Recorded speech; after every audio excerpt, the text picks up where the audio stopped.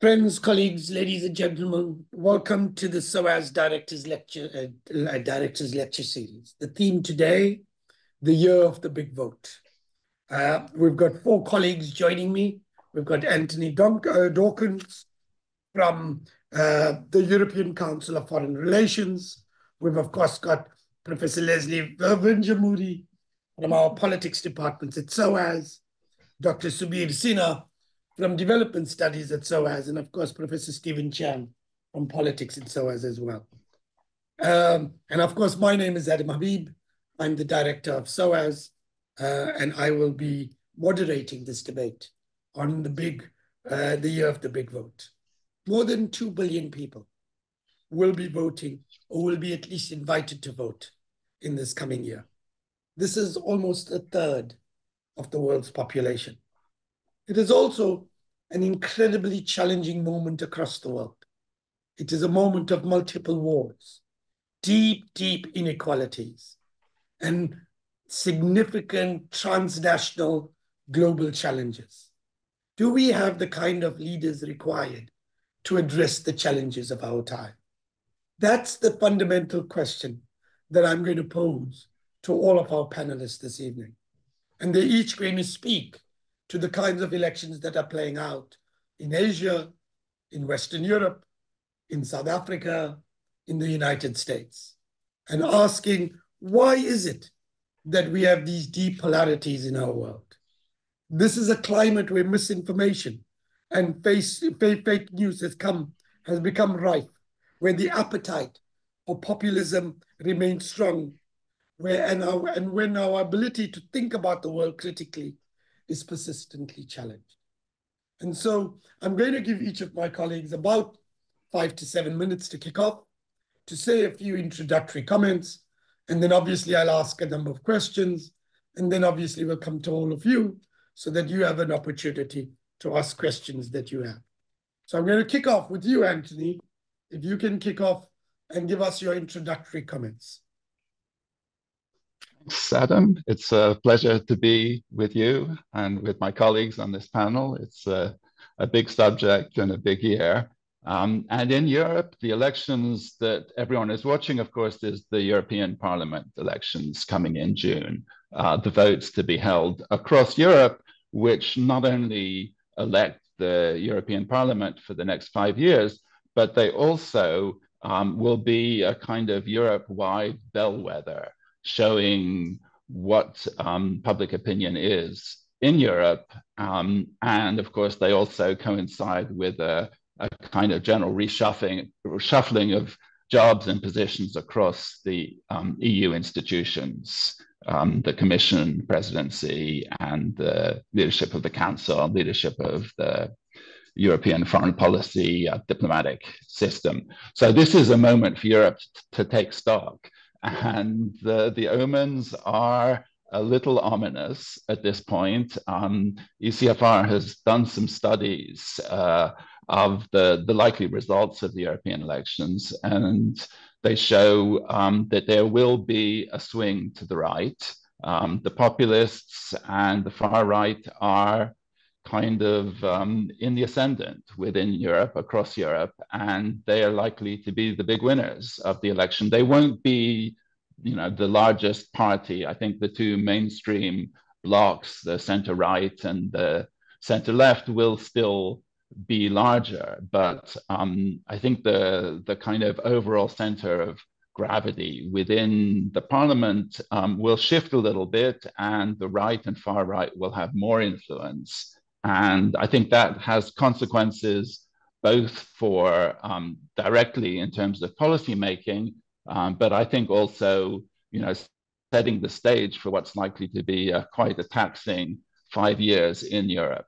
So just in terms of the direct consequences, I think our focus here is on foreign policy, but some of the big issues which I think are driving support for the far right in Europe are issues like migration and also green issues. There is a bit of a backlash against some of the environmental legislation that has been being pushed through against the Green Deal and the green transition, a fear that its impact on some sectors. We've seen a lot of angry farmers driving their tractors through European cities in recent months, and a sense that some of the economic burden of that is falling disproportionately on certain sectors of the population.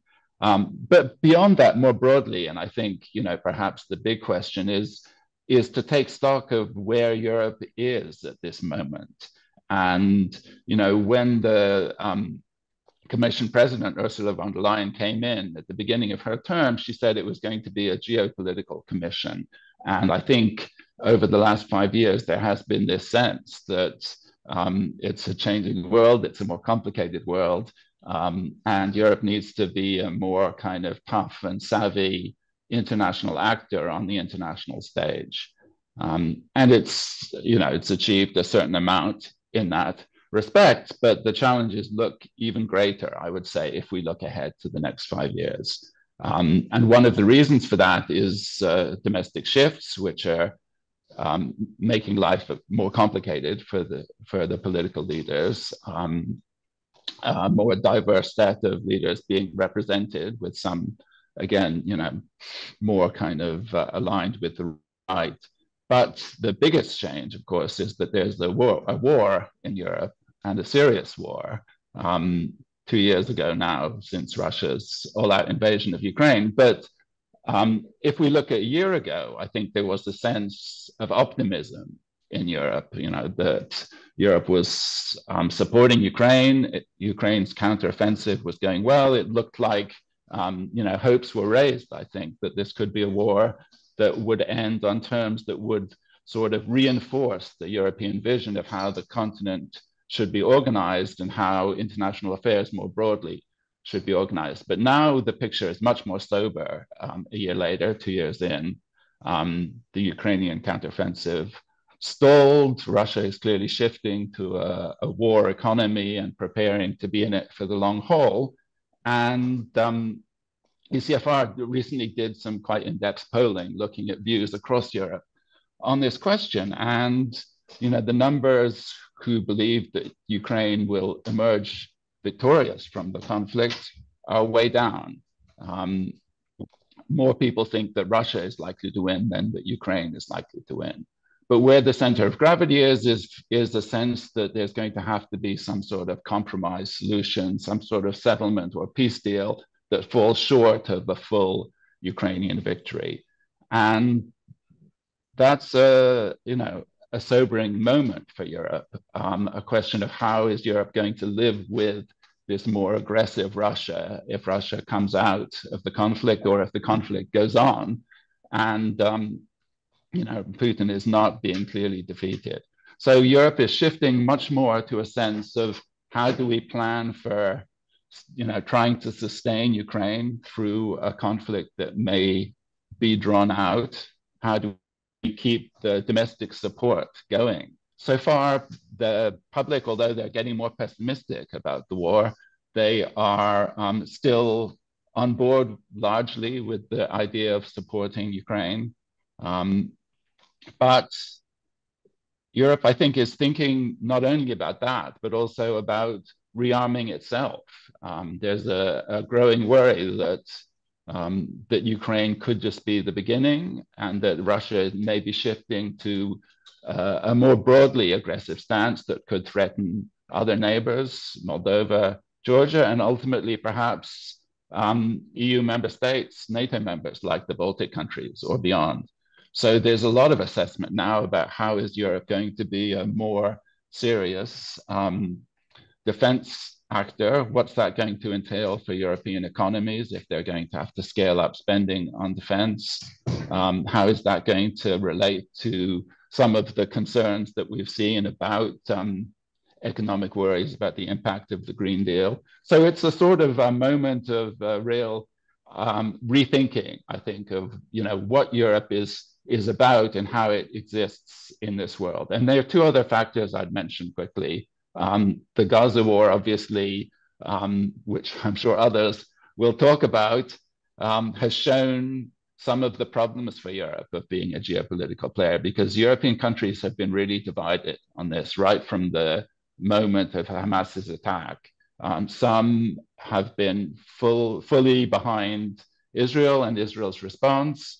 Others, I think, growing increasingly uncomfortable and calling for a ceasefire.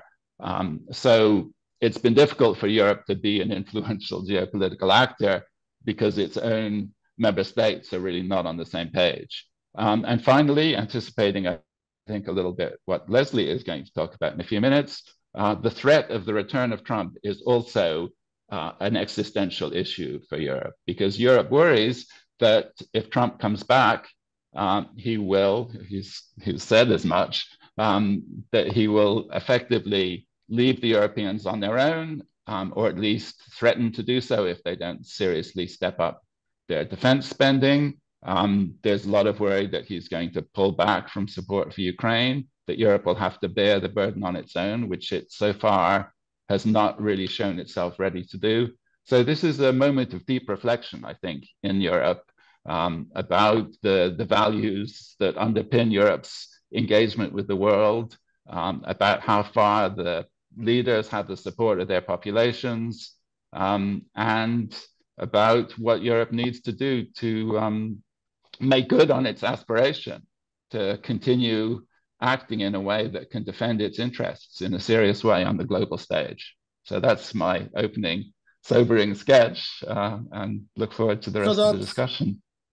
At one level, there's a lot of content there, Anthony, and thank you very, very much. It seems to me that there are issues about, we do have to think whether the shift to the right in Europe enables us to address issues like climate change. Can it be a serious player on the global playing field, given its concern around migration, given the divided responses of European countries to the Gaza war or what's playing out in the Ukraine? What I'm interested in is what right-wing parties are thinking about.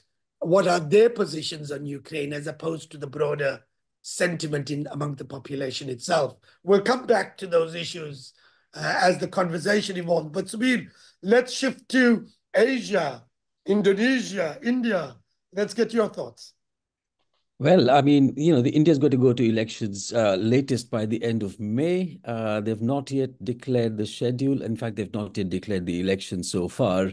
I think they're also partly waiting for the IPL cricket schedule to come around, because I'm sure that Mr. Modi is going to make some strategic use of the cricket schedule.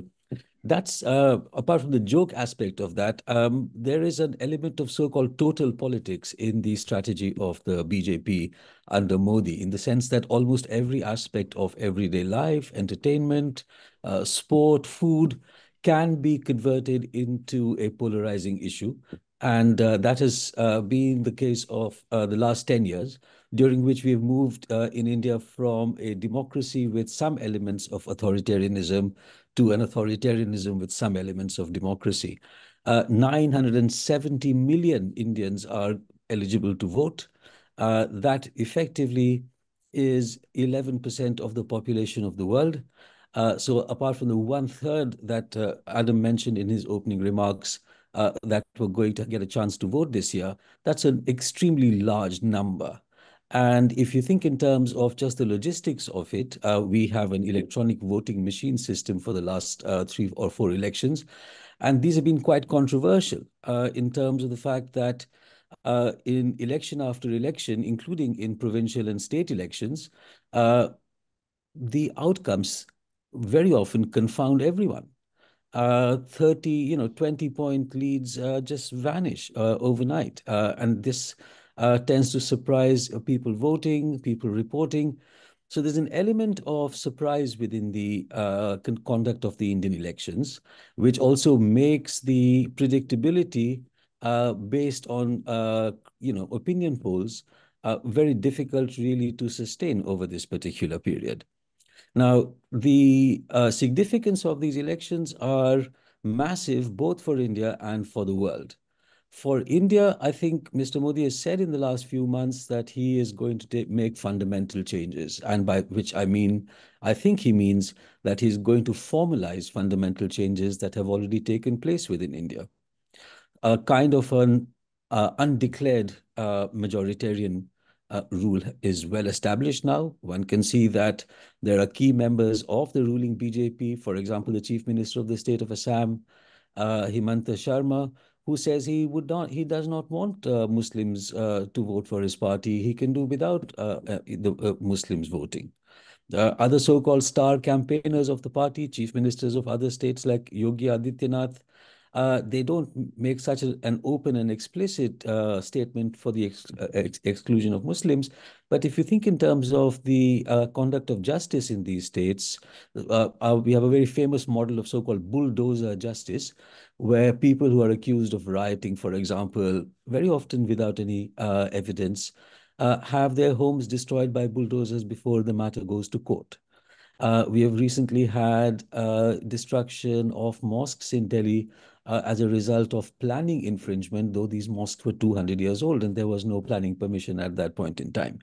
So there's a relentless effort within the country to make sure that Muslims and some other minorities, Christians, whose places of worship have been attacked as well, are made to feel that they're not equal to other citizens, especially Hindus in the country.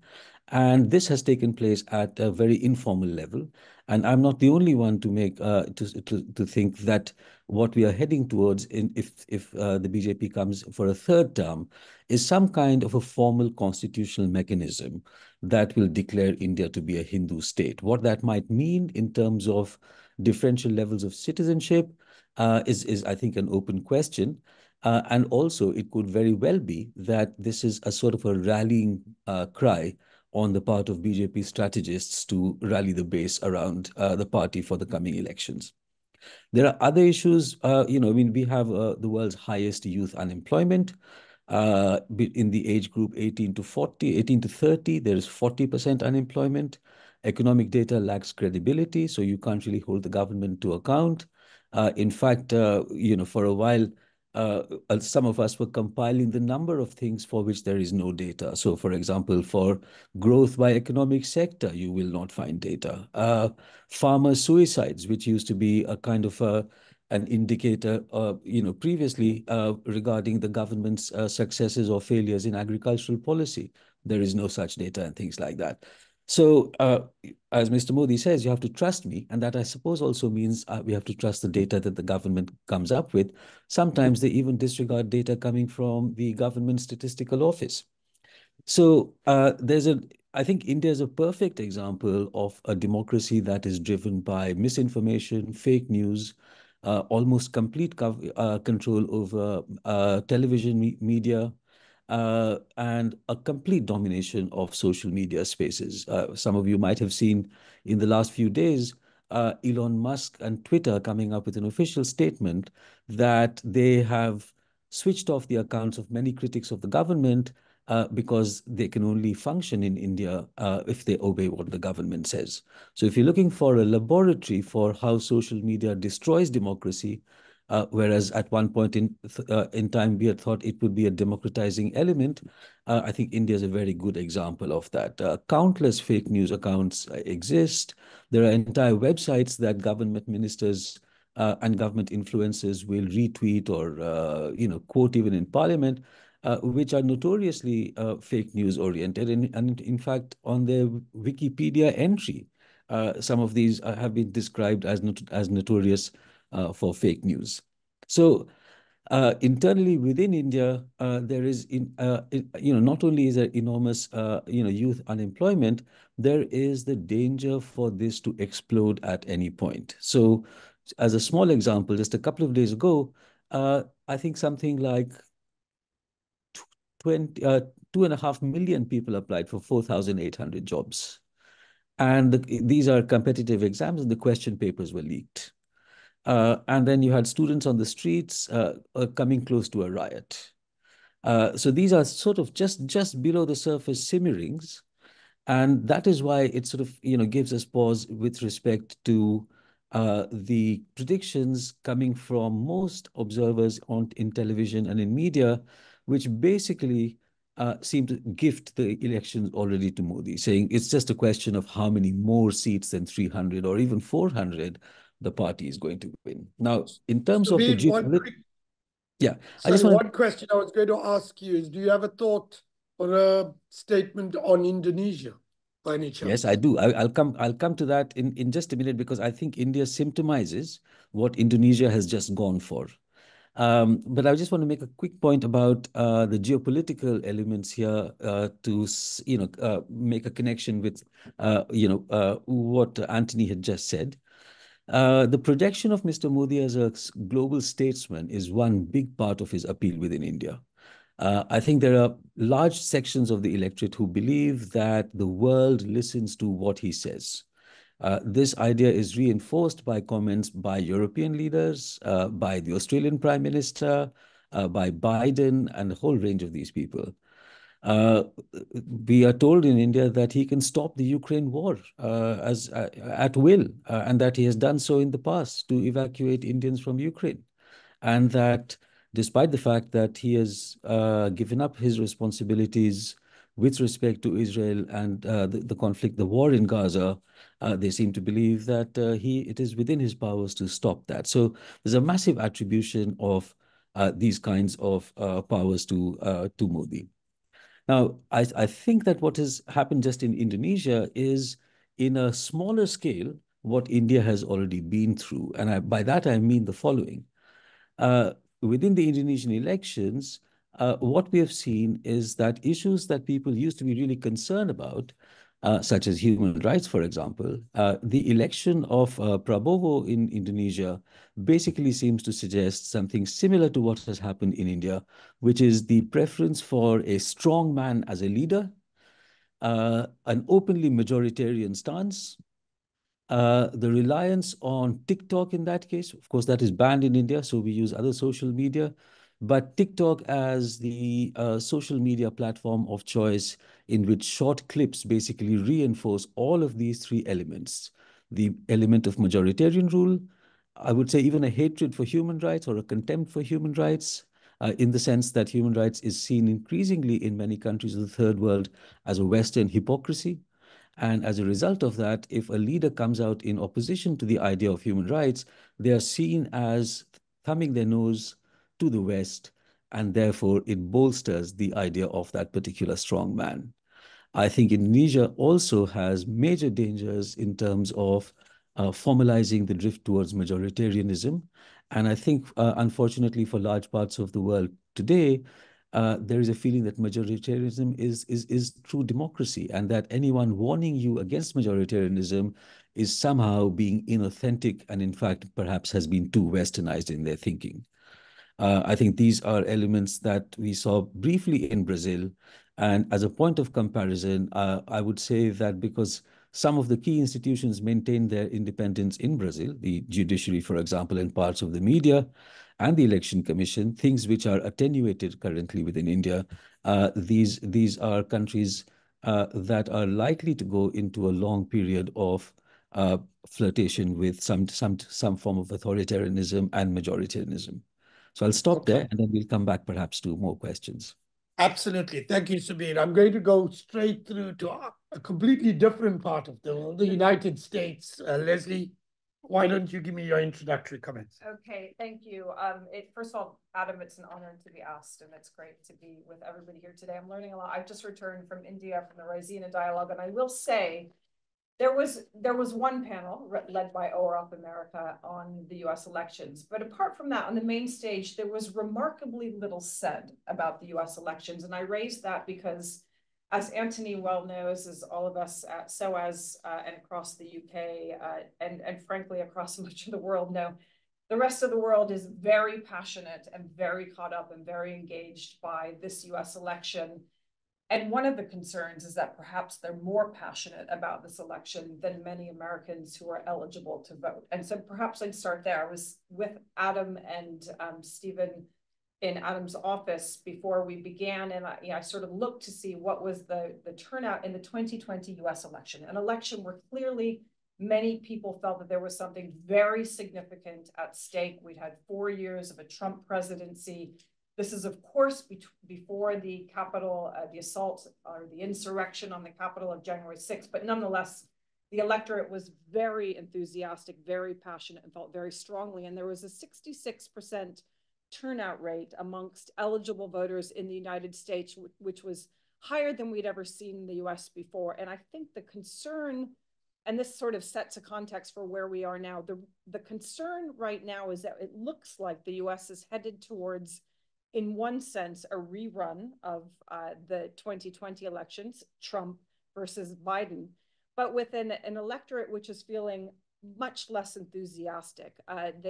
People are largely divided into the camps that they will probably still be in terms of which candidate they support. But as we all know, in a US election, the thing that really moves the needle is, who gets out of bed and votes, or who sends in their mail ballot. And I think people are anticipating right now that a number of young voters, which are absolutely critical, especially to the Democratic Party, they care about climate, they care about, obviously, their ability to earn money and to do well at a time in their career where they're harder, there are more challenges on that dimension. They care about things that the Democrats align with when it comes to a woman's right to choose, and that's men and women. And they care a lot about the war in Gaza. And on a number of these dimensions, the benefits of Joe Biden presidency aren't being felt. Joe Biden has produced very considerable growth in a positive way in global terms, and certainly in the US. He's generated the creation of numerous jobs, but it hasn't really hit the headline, and possibly the effects haven't yet been felt. If you add to that, the concern about Biden's age, and most especially, I think, the disaffection that so many young voters in the US have felt about the Biden administration's, the appearance of its inability to restrain Israel, to really push for a ceasefire, to take a more certain stand when it comes to supporting Palestinians, has really dampened the enthusiasm of many young voters, despite the fact that the administration has been so strong on climate policies. But I guess the second thing I would say is, it's not just an election between what looks like, and there is a long road to go. We are already in election season. There's tremendous politicking. There's tremendous division. There's a long road to go, but it already feels like we're there. It's hugely uncertain. But there aren't just, headline elections. It's not just the presidency. It's also the Senate, where we have 34 seats that are up for election, and where Democrats look like they're going to be on the back seat defending a lot of those seats. And we could see a Senate that's narrowly controlled by the Senate's flipping to Republican control. That matters for what America does on the global stage. And as we know, every single seat in the House will be up for election. So there's a lot going on, and it's already playing out, and it's beginning to show some of the signs of what will matter most in the next phase of America's domestic and global role. And what we're seeing is that as soon as Donald Trump started to feel more insecure, which I would date at the New Hampshire primary, when, despite the fact that he won very comfortably, he also didn't win as well as he should have, given that this is a man who's had a lock on the Republican Party for the last, since 2016, 2017, a younger woman, mixed race, an Indian American woman, who openly refuted the legitimacy of the former president, took around 40% of the vote, which is very, very considerable in a primary where those people who turn up tend to be on the extreme of the party. And in the case of the Republican Party, they're much more supportive of Trump. So it's a headline of, Trump winning, but there is this sort of this thorn in his side, which is, in the person of Nikki Haley. So there's a lot of uncertainty, and the politics and the issues that are rising to the fore are the politics of immigration. And what happened after New Hampshire was that the former president decided that it was time to get in the way of any constructive legislation that might come out of the House, despite the fact that assistance for Ukraine had been, at the request of the Republicans, linked to measures for border security, and support for Israel, and even some support for humanitarian relief in Gaza. And the former president sort of used his leverage over those 8 MAGA Republicans in the House to ensure that nothing's really going through. And all that is to say that immigration's at the top of the set of issues that are dominating the debate, and it's already started. It's not, it's not a race that's primarily about November. I guess my other point on this, and I'll say just a few words about what it means for America's democracy and what it means for America's global role, is that anything could happen. We've got 2 candidates that are flawed in different ways, and perceived, more importantly, perceived to be flawed in different ways. We know that Donald Trump has 91 criminal indictments hanging over his head. And we know that so far that hasn't deeply damaged the support that he receives from his base. But I think we can also expect that if a court case did go through, if there was a conviction, that there would be many people who would be even if they didn't vote for Biden, they'd be very reluctant to turn out and vote for the former president. We know the concerns about Joe Biden's age, and we know that despite a very strong record domestically, he has just simply failed to ignite the passion. So, he is older, many things can happen. But let me say a little bit about what's at stake if Trump were to be elected, because I think it's the thing that everybody wants to know. And I would argue that the number one concern for most Americans is what happens at home, and rightly so. Trump 2.0, were it to come about, would not be the same as Trump 1.0. Those individuals and organizations who are supportive and leaning conservative and supportive of a future Trump administration have come together under the coordination effort of the Heritage Foundation in Washington. They have made available a 900-page public document that's called Project 2025. They aren't doing what Trump did in 2016, which is being shocked that he won and wondering who's going to work for him and what he's going to do, and is he going to have to actually move into the White House in Washington, which was not something he actually wanted to do. This is a president and a layer of organizations who is planning, who is very certain, and has a very serious plan for the next step of changing the structure of America's democracy. And the most important thing to know, if you don't know it already, is what Schedule F is. And Schedule F is the plan to, in a sense, rid America of the so-called deep state. And the way to do that is to turn permanent civil servants, those who enjoy, a certain kind of status and job security, into, in effect, political appointees of the president. And the idea, the justification is that many people who work in Washington lean liberal because of where they live. They've worked for a very long time with each other, and they no longer do what they're supposed to do according to the Constitution, which is to implement the president's agenda. And so therefore, Schedule F will rid the president of that constraint on his ability to implement his agenda. That is a rather serious move. If you listen to the architects of the policy, it's very easy to nod your head and say, actually, there's a lot to the argument, until you recognize the politics, the ideological requirements that will be required of those who wish to work for the administration. There is a radical, not a fly-by-night plan for what comes next. So America's democracy, there's a lot to say there. Let me say very quickly, because I'm getting up to time, on what it means for the rest of the world, because the rest of the world is very worried, certainly here in the UK and in Europe. Americans should be even more concerned. Trump, as we know, has a very different vision of America's global role. And say what you wish to say about Biden, and there are many things to say, certainly in the context of the war in Gaza. But Donald Trump has made it clear that he doesn't really care about multilateralism. He doesn't really care about working with America's allies or its partners or its sometimes friends to solve the global challenge of climate change. He denies the greatest problem of our time, the facts of climate change. The number one thing, at risk from a long-term perspective would be science, and under that heading of science would be America's commitment to climate change. Secondly, the broader array of multilateral institutions, many of which Donald Trump would probably pull the United States out of.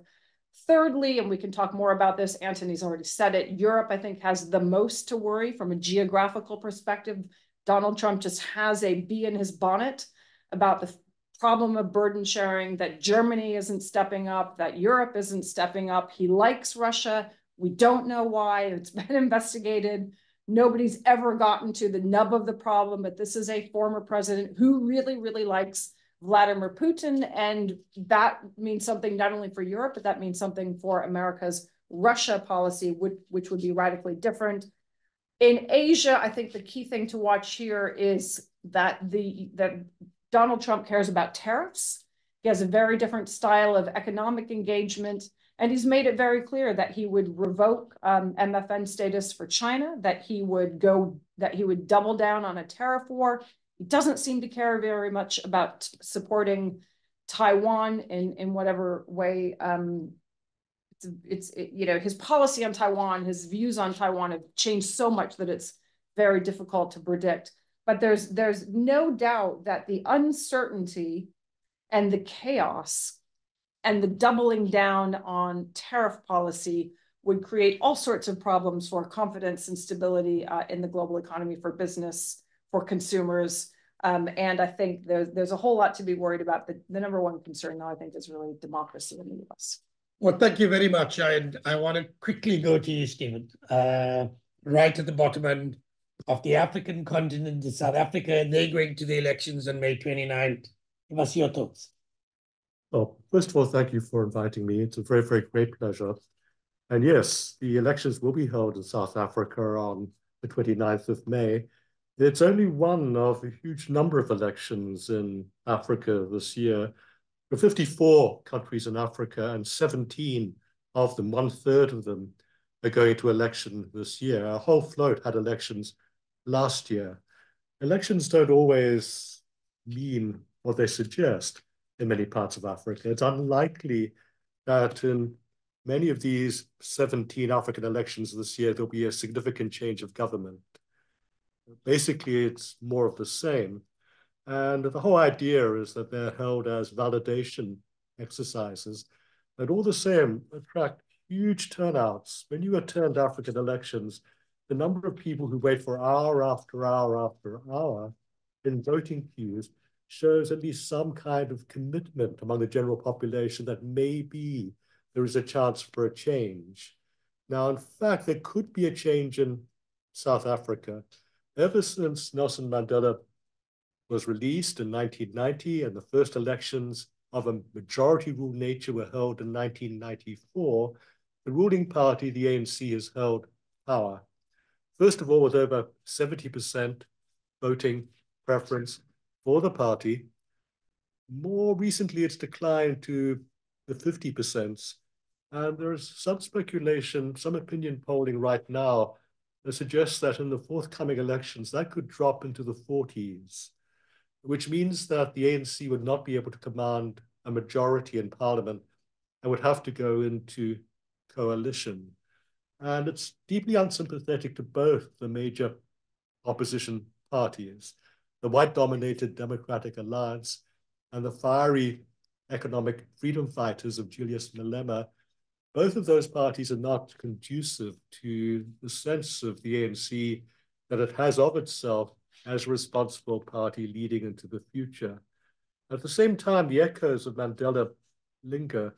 The president of South Africa right now, Cyril Ramaphosa, was one of the chief negotiators in the 4-year interregnum between 90 and 94, leading to the new South Africa, leading to the elections that gave the country respectability as being majority ruled. So what you have is a memory that is very, very recent to when democracy first came to South Africa.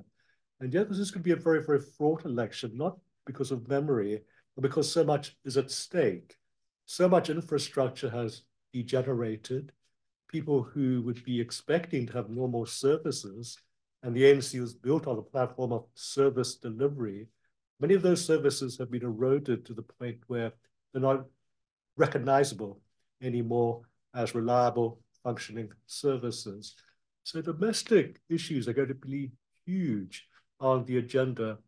At the same time, what you do have is a president been very, very active in trying to create an image of himself as an activist, as a respectable statesman in international relations. The South African effort at the International Court of Justice over Gaza, for instance, was something which was not just an election stunt. However, very, very much, there's been a long-standing commitment to Palestine. Nelson Mandela, when he was inaugurated, went out of his way to have Yasser Arafat safely conducted to South Africa to attend this inauguration. So there's a long-standing affiliation to the struggle that South Africans feel that the Palestinians are also waging. So it had a double, as it were, edge to it. Both public relations within South Africa, look, I'm the president who can get the world's attention, but also we're true to the values of the past. Those things will play out on a twin track in South Africa, but probably you're going to be having leading, as it were, in terms of all of the issues, domestic concerns about why is my standard of living declining? Why is my prospect as a young person of salaried employment declining? Why can't I get electricity? Why can't I take a train ride that's reliable? And at the industrial end of the scale, why can't I get my exports to the ports because the trains aren't working? All across the country, in every single sector you can think of, you see this degeneration and poor quality construction of housing units, degeneration of the medical infrastructure. Immigration also is a major problem. And this affects relationships with surrounding countries. Huge influx of Zimbabweans, desperate to try to escape deteriorating conditions back home, going downhill much faster than anywhere else in the world right now, crossing over into South Africa and causing very, very great resentment among South Africans already having trouble getting jobs. They see the newcomers as direct competitors. So regional relations are fraught, certainly between those two countries, Zimbabwe and South Africa. There's this ambiguous sense of what are you doing in international relations when you should be using your considerable prowess as a president to solve domestic problems. But in terms of the international relations of Africa, what you've got is a very enigmatic moment. Wanting to be close to the United States, obviously a mover and shaker in the world, but very, very leery of a Donald Trump victory. It's remembered well that Donald Trump called Africa that collection of shithole countries that really struck a big bell of alarm and distaste in many, many parts of Africa, including in South Africa. A Cold War debt to the old Soviet Union, today's Russia, because it was Cuban military aid sponsored by the Soviet Union that really laid the path for the eventual release of Nelson Mandela. People tend to forget that there is a Cold War debt there. There's a huge reliance increasingly on Chinese investment.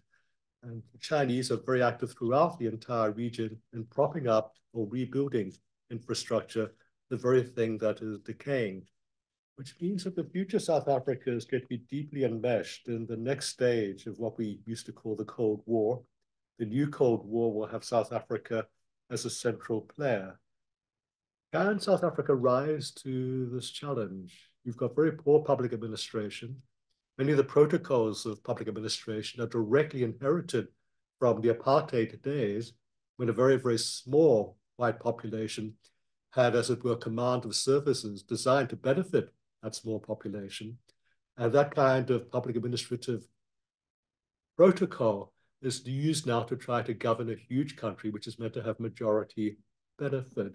So there need to be several revolutions in South Africa before it can be at ease with itself, before it can achieve some kind of equidistance in international relations. And in terms of the coalition that might take place, well, that will be interesting. I don't think any coalition is going to be with the Democratic Alliance. Too short a distance from a white-ruled past to get into bed with a party led by a white man. I'm afraid race relations still count in South Africa. Some distaste for the young firebrand Julius Malema, who heads the Economic Freedom Fighters. But if there is a coalition, I'll make a prediction here and now, it will be with the Economic Freedom Fighters, and Julius Malema will demand the vice presidency.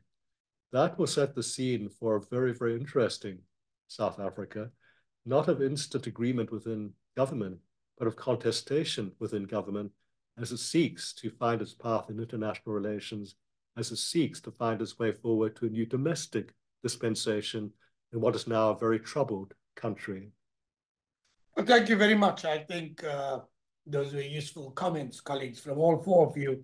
I was going to ask a couple of questions, but we only have a half an hour, so I'm going to be very quick and go to the audience. There's a number of questions that have come up, one of which is, across the world, voters are losing hope in what elections as a democratic process can achieve.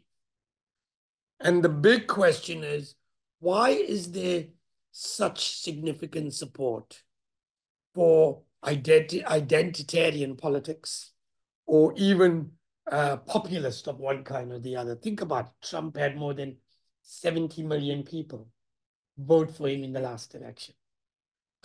Look at the number of conservative right-wing politicians that have won elections in Western Europe.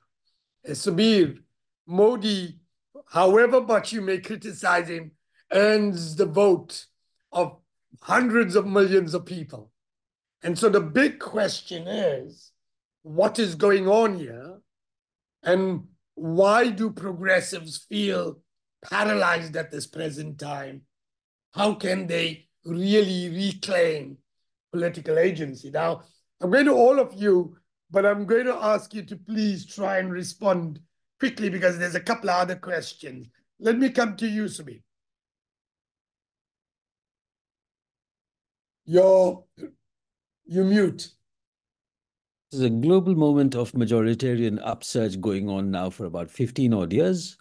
The desire for very strong leaders for whom law and deep state kind of administrative things are restraints on their power. It seems to me that there's a popular upsurge to give one person enormous powers.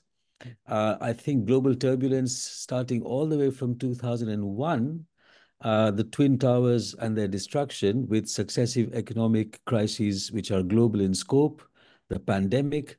For all of these reasons, it seems to me that electorates are actually going in for an authoritarian person rather than taking matters in their own hands through other means of democratic governance, for example, participation and things like that. I just want to add on that. There is a massive upsurge in democratic participation. So there's a kind of paradoxical moment in which larger and larger numbers of people are actually participating in processes that ultimately disenfranchise them. And basically, it suggests that the scope of the problems facing the world are seen by voters to be too strong for them to be directly involved in the participation of it or in the solution to that. So I'm going to pose a question, Zubair, and it seems to me it goes to all of the countries we're talking about. And the question, I want to put it provocatively, is Modi a product of the failure of Congress? Have liberal parties failed in what they were meant to do that has created the prospect of conservative politicians coming to the fore? I think that's a... I wanted to ask you and then go to the others. decline of the Congress is a long-term phenomenon going back 30 years. The rise of Modi, in contrast, is a phenomenon that basically comes after the death of the Congress. So I don't really see that necessarily as a causal factor in the rise of Modi. What we do have is the lack of any consensus as to what the opposition will look like and the terms on which they might form a coalition. If they're able to form a coalition, let's not forget that the BJP and Modi, despite Modi's great popularity, are still polling around 37% of the vote in India. So if the opposition gets its act together, there is 63% of the vote to play for. But the chances of that happening, it seems to me, are not zero, but there are many ifs and buts before that can actually take shape. Okay, Anthony, your thoughts? Clearly there's a crisis of political representation in democracies around the world, and Europe is not excluded from that. We see, new problems, a sense among large sections of the population that their concerns, their values, the way that they look at things are not adequately represented by traditional parties. And that's leading them increasingly to look at parties of the populist right, also in some cases to look at new parties of different shapes. Remember that President Macron, he's the centrist, but he rose to power by rebelling against the traditional party system. The situation in Europe is complicated, though. Remember that in Poland, we recently saw a swing back away from the populist right towards a much more centrist traditional approach.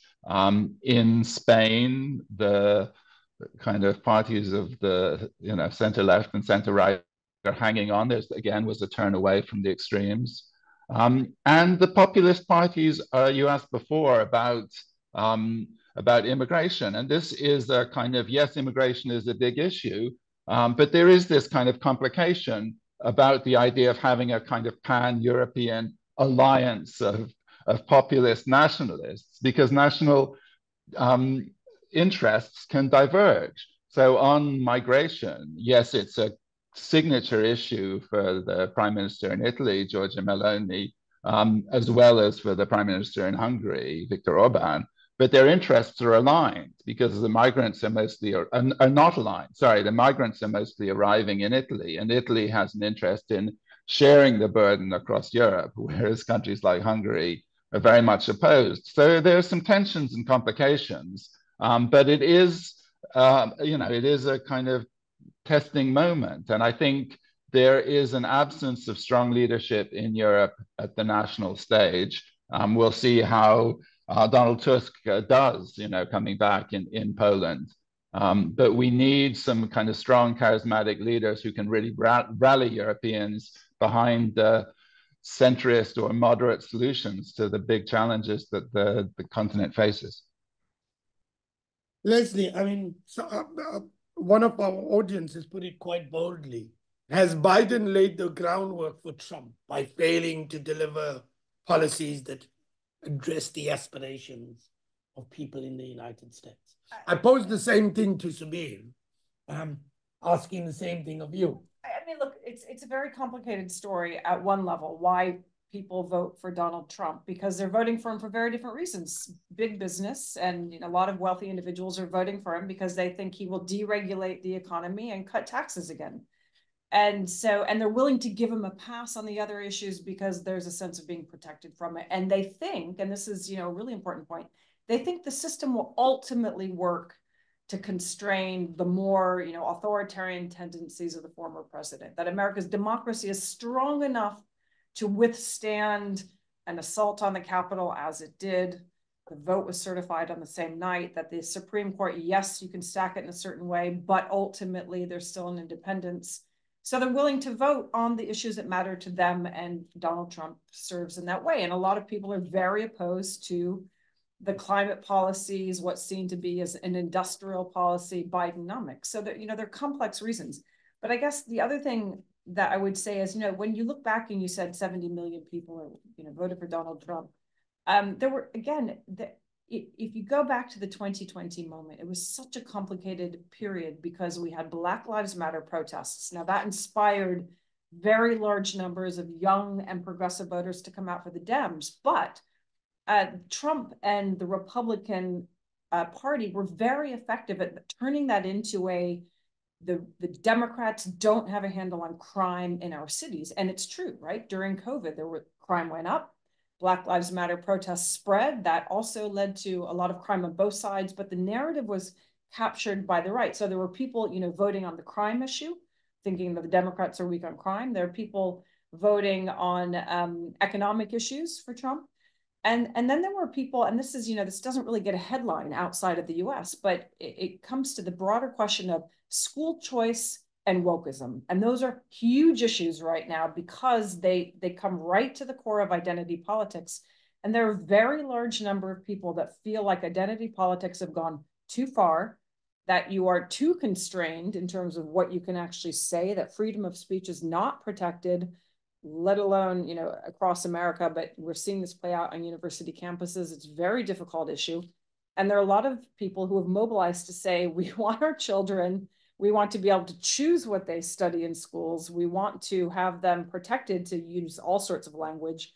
And wokeism has become its own form of, you know, soft totalitarianism. So it is a complex environment, and people do choose their issues in which they vote. Final comment is, I'll put my cards on the table. I think if you look closely, people aren't as enthusiastic about Trump as, you know, the world fears they are. And it's obviously going to be a very complicated several months. But I suspect that ultimately Donald Trump will not land back in the White House because people are concerned about what he represents. Stephen, I mean, looking at all of those questions, I mean, ironically, South Africa seems at one level a fairly progressive alternative to everything else, even if it's a completely incompetent alternative, if it's progressive. Do you not think that an alliance between the ANC and the EFF, as you suggest, creates the potential for what's playing out in India, or what's playing out in the far right in parts of Europe, or a Trump, or Bolsonaro, Brazil, as earlier on? Does that possibility not frighten you in any way? I don't think there's going to be a swing to the authoritarian right in South Africa. My feeling is that if Julius Malema does attain some kind of position of importance, the other side of him will come to the fore, which is in fact a reasonably well-educated young man who's very, very adept at being a populist rabble-rouser when he's in opposition. Whether or not he'll be able to turn his talents to something more constructive is an open question. But South Africa has advantages over many other African countries. What you have, for instance, just next door to the north, Zimbabwe, is an authoritarian government that panders to sectional interests. That's not going to happen in South Africa simply because South Africa is so diverse. Trying to identify key sectional interests is much harder than in Zimbabwe. And you've got other examples in the region. The immaculate democracy of Zambia, for instance, despite 72 different ethnic groups. So you have examples in Africa and near neighbors to South Africa that constrain the drift towards authoritarianism. And the whole recent history of South Africa is fighting against white-led authoritarianism. That still echoes. The legacy of Mandela is not dead yet. It might be muted in many, many ways, but people remember that this was a breakthrough, living memory. Some of the leading politicians were part of that. As I said, many people voting were part of that. And so I think there will be, as it were, interesting and volatile politics possibly in South Africa. But I don't see it becoming an authoritarian right-wing state in any way. Moving on to another question, which is the international relations order. What does the world look like with the shift to the right that is playing out in multiple places? I mean, I hear two kinds of thoughts. On the one hand, many people say to me that there's one part of this feels like a new version of the 1920s. Something worse is possible. And that we may be building towards not exactly what played out in the 1930s, but a version of that in the contemporary order, given the rise of the right, given the polarized character, given the identitarian politics, given the very, very deep structural inequality, given the loss of hope. Is that possible? Is that something we should fear? Or are we going to look to something more mild? I'd like to kick off perhaps this time with you, Leslie. I mean, look, it's milder in certain ways. It's much worse in other ways, right? If you add climate change, right, the concern with climate change to that, a world that becomes more restrictive when it comes to cooperation in general, that doesn't solve the really dramatic problem, and it's a real problem. It's not a made-up problem. The problem with immigration, which is going to get worse as you have climate-induced immigration. You could see what, the contemporary version of the 1920s is that rather than increasing intelligent assistance and investments from those countries that have benefited from the system to those countries that have been on the very difficult receiving end, in ways that tackles the immigration problem that's going to, again, get worse from climate change in a more serious way. What we might see instead is, you throw up your borders, you close your borders, you do part of what the U.S. has been doing for some time now, which is you restrict market access, you cease to have the kind of open trade and economic policies that were so important in the 1950s and the 1960s. And yeah, you get a much more dangerous situation where countries that need to cope with climate change, climate adaptation, and have deep problems with poverty. Now we know debt distress is a very considerable problem. And the world is, the world of wealthy nations that could step up are really doing the opposite, right? They're being pulled inwards by all the things that we've just been talking about before: difficult internal politics, the shift to the right, legitimate economic constraints and inequalities. But that leads to, in my view, in some ways, a much more dangerous situation, because we know if you're going to deal with climate change, you can't do it by turning inwards. Subir, your thoughts? Yeah, I think that, we are going to see continued sort of global turbulence, the collapse of global order, not just the second, the global order that came into effect at the end of the Second World War, but even the global order that came into effect at the end of the Cold War is disintegrating in front of our eyes. What you now will see is some kind of an authoritarian international, which was already taking shape in Trump 1.0, as Leslie said. There will be no global leadership that is going to be able to convene to solve these problems in any systematic way. We will be seeing a lot of opportunistic behavior, such as that of India, in respect to the war in Russia and its own sort of policies to take benefit of differential petrol prices. So I would say, unfortunately, that we have to buckle up for a rough ride. There will be an exhaustion with this kind of politics, but unfortunately, I feel that countries will choose to go through this politics for a while yet before there is a way out. Anthony, I'd love to get your thoughts, but I also want to pose a question about what do you think is going to happen in the Russian elections, especially after the death of Navalny, as you think this through? I don't think that the Russian elections are going to be a cliffhanger. I think we can foresee the result. But I think looking forward, the longer term future of Russia is a more open question. Russia after Putin, what does it look like? He's dominated the scene for so long. It may not be democratic, but it will, how will it orient itself in relation to its neighbors?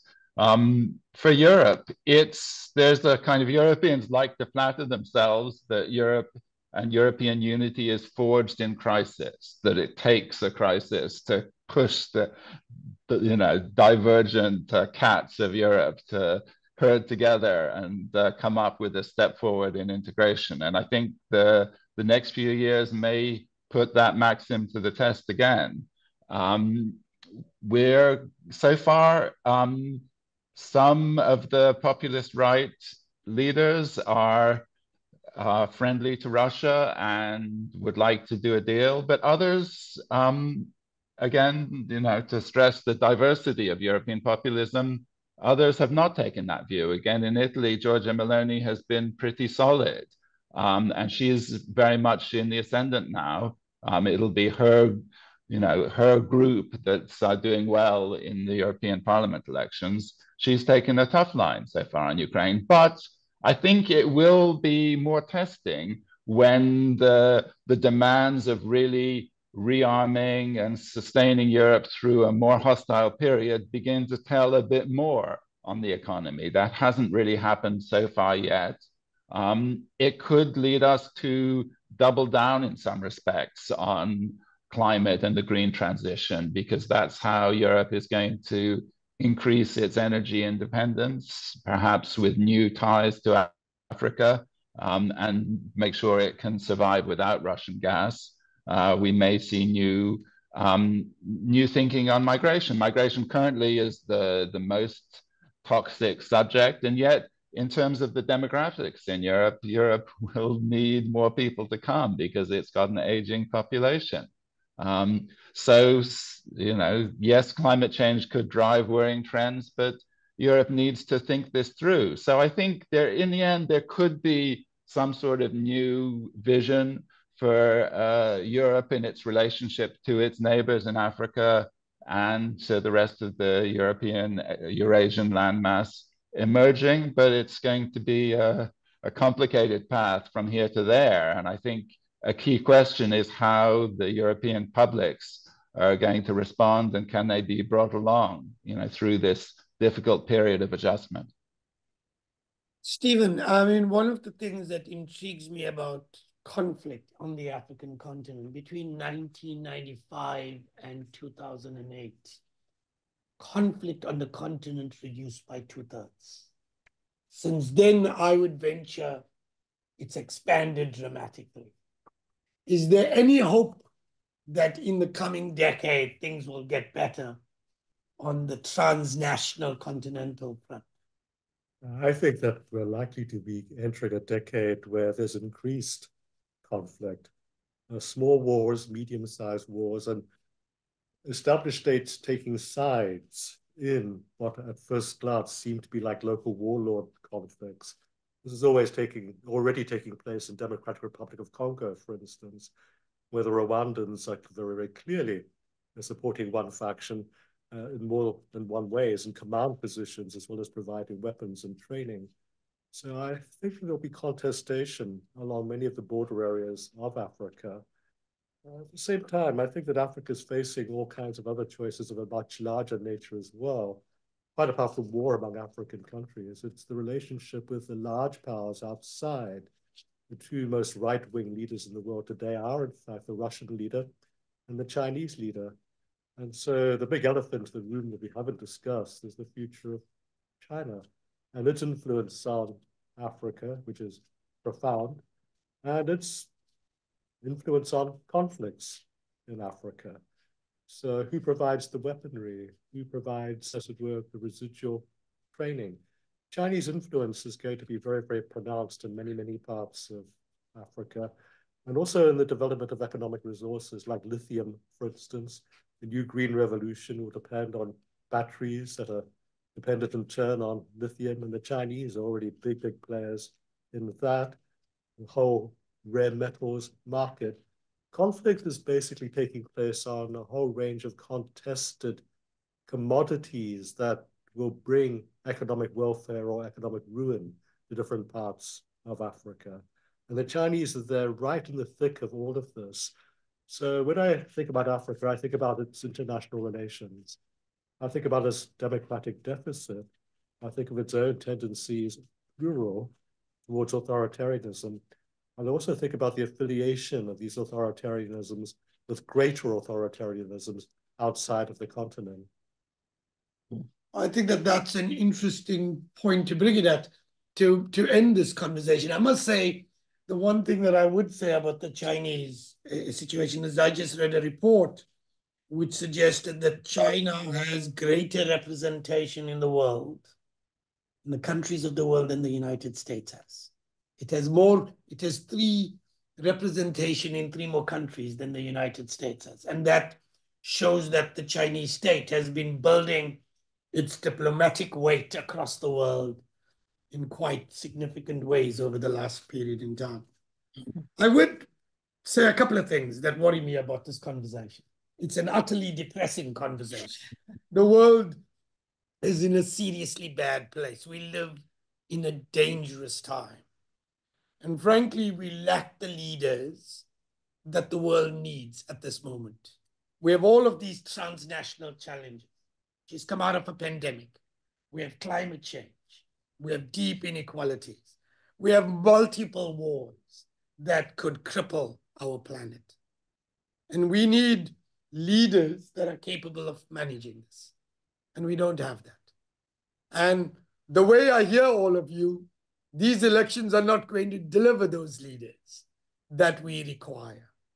And that's the serious, serious challenge of our time. It seems to me, in addition to that, we have to ask, what is it that more liberal politicians have done? What have more progressive political leaders have done? Where is that their agency? The response too often is the electorate's just not doing what is required. But why are they not voting for progressives? What is it about progressives that are not addressing the challenges of their time, that are not responding to and being responsive to the citizens?